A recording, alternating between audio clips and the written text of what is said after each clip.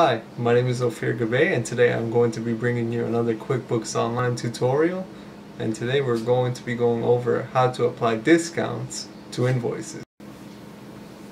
The first step in turning on discounts in QuickBooks Online is to go into your company settings. You do that by clicking this gear icon on the top right hand corner of the QuickBooks browser. Then you click on Company Settings. The next step would be to click on Sales Form Entry on the left hand side of the screen. Then you're going to want to click on Discounts subheading. Now you're going to want to check off this box marked Discounts. Now there's a drop down menu that's asking you which account you want to use to keep track of the discounts you give. You click on that and then you pick the account that you want to use to keep track of your discounts. Be sure to save the settings or else QuickBooks won't remember the preferences that you changed. Now let's go over a brief example of using the discounts. I'm going to create an invoice and show you how the discount is reported on your profit and loss statement.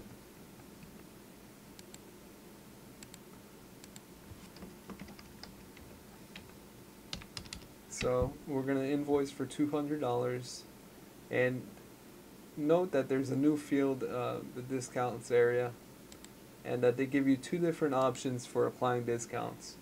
You can either apply a percentage or subtract a flat rate.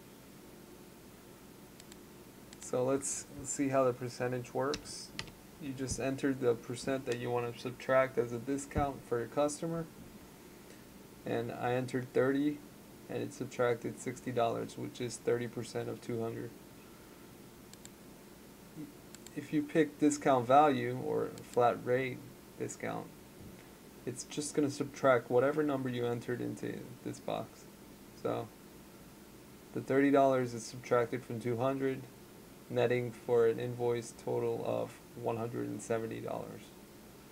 Let's save and close and check out the profit and loss statement.